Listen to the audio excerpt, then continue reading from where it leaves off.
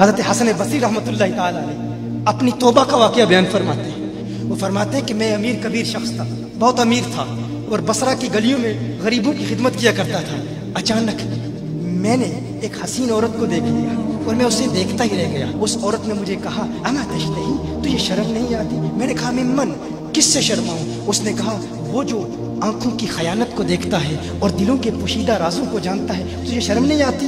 تجھے حیا نہیں آتی؟ کہا اس کا جملہ تو بہت بڑا تھا۔ حسن بصری اپنی توبہ کا واقعہ بیان فرما رہے ہیں، فرمایا اس کا جملہ تو بہت بڑا تھا، لیکن وہ اتنی حسین تھی، ایسی خوبصورت تھی، میں پھر بھی مسلسل اسے دیکھتا رہا اور دیکھتا ہی رہ گیا۔ اور پھر آخر اس نے کہا کیوں بار بار مجھے دیکھتا ہے؟ میں نے اس عورت کو کہا کہ تیری آنکھیں اتنی خوبصورت ہیں کہ تیری جھیل جیسی آنکھوں میں ڈوبنے کا جی چاہتا ہے۔ اس عورت نے کہا اچھا تو ایسی بات کرتا ہے، تو یہاں انتظار کر۔ وہ عورت اپنے گھر میں چلی جاتی ہے۔ تھوڑی دیر کے بعد کہا میں انتظار کر رہا تھا، تھوڑی دیر کے بعد اس کی خادمہ آتی ہے، اس کے ہاتھ میں ایک تشت ہے اور اس تشت کے اندر اس پر ایک کپڑا ہے۔ کہا میں نے کپڑا اٹھایا تو اس میں اس کی 2 آنکھیں تھیں۔ اس نے اپنی 2 آنکھیں نکال کے اپنی خادمہ کو دے دی کہ اس کی وجہ سے اس کا دل دین سے دور ہوا ہے، مجھے یہ آنکھیں نہیں چاہیے۔ کہا اس پر ایک کاغذ تھا، کاغذ پر لکھا ہوا تھا مجھے ایسی آنکھوں کی ضرورت ہی نہیں جس سے ایک مرد فتنے میں مبتلا ہو جائے۔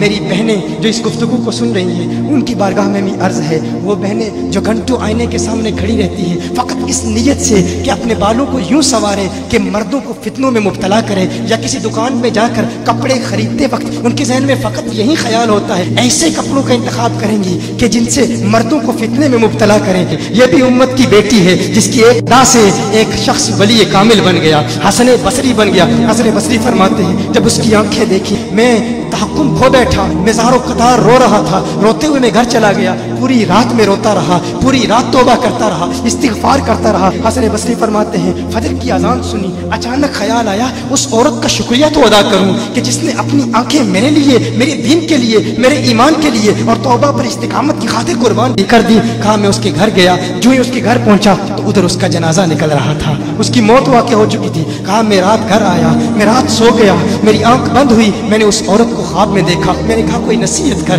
اس عورت نے کہا کہ جب تنہائی میں ہو اللہ کا ذکر کرتے رہو، اور جب صبح کرو تو استغفار کرو، شام کے وقت استغفار پڑھو۔ کہا میں نے اس وقت توبہ کر لی، ایک عورت میری توبہ کا سبب بنی، ایک عورت کی وجہ سے مجھے توبہ پر استقامت ملی۔ یہی حسن بصری پھر وہ واقعہ بھی آتا ہے، وہ دور بھی آتا ہے، ان کا ڈر کتنا ہے، ان کا تقویٰ کتنا ہے، پرہیزگاری کتنی ہے۔ یہی حسن بصری، ایک دن ایک شخص نے حسن بصری رضی اللہ تعالی عنہ سے کہا ہے حسن بصری کیا آپ جانتے ہیں کہ جہنم سے جو شخص سب سے آخر میں جہنم سے نکالا جائے گا اور پھر یا حنانو یا منانو پڑھتا ہوا جہنم سے باہر نکلے گا؟ حسن بصری فرماتے ہیں کاش میں وہ شخص ہوتا، کاش میں وہ شخص ہوتا۔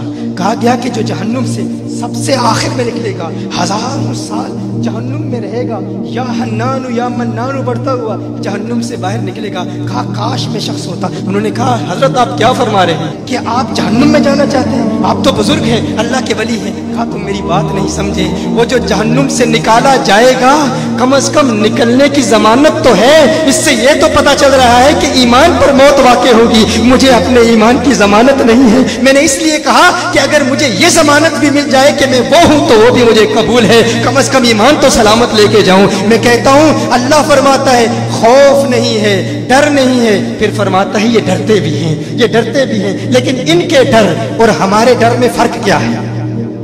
ان کے ڈر اور ہمارے ڈر میں فرق کیا ہے؟ وہ ایک سے ڈرتے ہیں، کسی دوسرے سے نہیں ڈرتے۔ فرق کیا ہے؟ وہ ایک سے ڈرتے ہیں، ایک سے ڈرتے ہیں، کسی دوسرے سے نہیں ڈرتے۔ ہم اس ایک سے نہیں ڈرتے، اسی لیے ہر ایک سے ڈرتے ہیں۔